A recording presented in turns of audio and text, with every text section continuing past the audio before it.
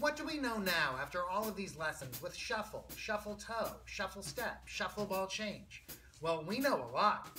We've danced swinging eighth notes, 1, 2, 3, 4. We've danced straight eighth notes, 1 and 2 and 3 and 4 and. We've talked about a phrase, 4 counts of 8 or 8 bars. We've tried moving our leg to different positions. We've tried shuffle crossing.